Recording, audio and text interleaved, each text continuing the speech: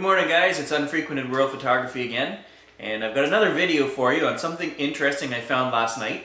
I had been doing some testing on video rendering in Movie Studio 14, and we switched to a Ryzen machine with 8 cores, and we saw 17-18% increase in Sony AVC video files in terms of time.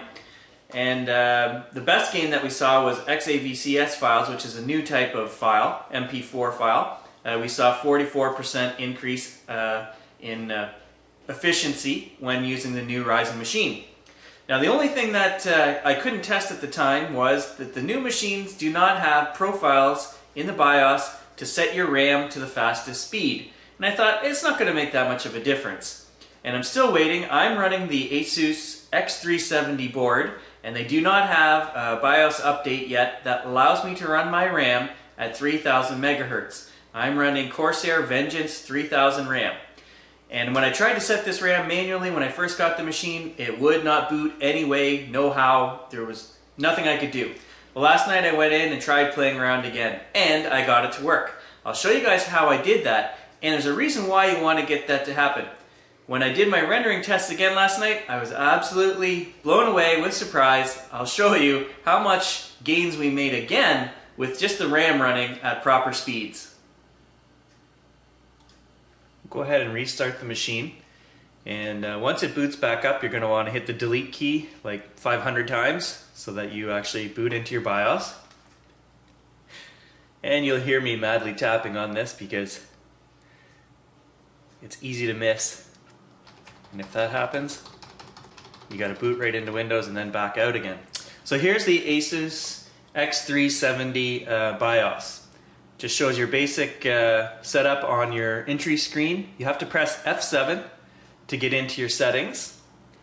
And then you want to go over to, at the top, AI Tweaker. And you can see my machine is running at 38.50 multiplier. So we're running at 3.85 gigahertz. And all our testing has been done that way. You can see that my RAM is actually set now at 2933 megahertz, where before it would not run. And the reason it wouldn't do that is there's no XMP profile for this board yet. Normally you would be able to just pick XMP, the board would realize, hey, this RAM's not running at full speed, it would test it, and it would set it to the proper setting. Can't do that yet with this board, there's no update. So what you have to do is go down to your DRAM timing control, and if you hit enter, you can manually set up, put your settings in there. And so I've gone ahead and done that. And this was not working originally because the latency on the RAM is listed as 15. And when I put in 15, it wouldn't accept it.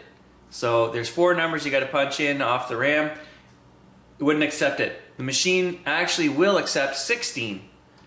So if I set it to read-write times will be a tiny fraction of a millisecond, nanosecond slower by putting it on 16, but the RAM will run at the proper megahertz, which is 2933 megahertz. And that's how you go in and set that up manually. Oh, I almost forgot the most important part, guys. Under AI Tweaker, you also need to go down and manually set your DRAM voltage.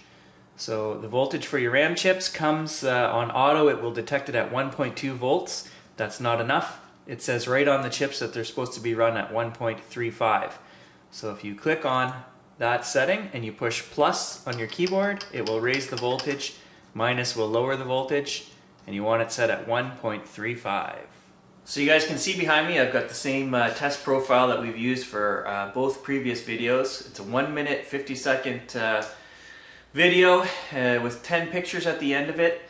And what I want to say is that just running this straight with a Sony AVC file, we shaved 10% off with the RAM running at its new speed. So originally when we switched to the Ryzen machine, we got a 17% increase, and by just bumping our RAM up to the proper megahertz, we've gained another 10%. But now the part that comes into play for me, 99% of my videos have sharpening, color correction. You never just shoot something on your camera and throw it out there and make a movie. You always put effects, whether it's color changes or whatever you're doing. Those effects render through RAM. And when I re-rendered this video again with effects on, we gained 28% efficiency boost. So we knocked off, originally it took we were looking at 4 minutes and 1 second with the Ryzen machine, which was a substantial boost, 18% from the old i7 machine we were using. And now when I ran the test again, we're down to 2 minutes and 53 seconds. That's 28% faster. So by having that RAM run at its proper speed, we are now looking at a total gain with the Ryzen machine of 48% on Sony AVC files. So it's cut my rendering time in half. That is the file, type of file that I render, I would say 99% of the time. There are a lot of guys rendering those. They're MP4 files. Excellent time savings now, 48%. I did run the other tests, XAVCS, which is a new codec. We gained 44% just by going to the original Ryzen changeover. And when we bumped the RAM up, 2% increase. So because that codec is already running very efficiently, we didn't gain a lot by changing the RAM, 2%. And I changed, I also threw in an MPG file, which we had run before. And again, there was no change there. It was less than 1%. So when we were just changing over, a very slight gain, something like 0.2% in time.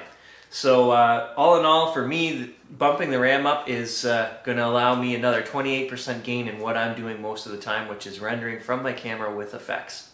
So I hope this helps you guys, and we'll see you next week.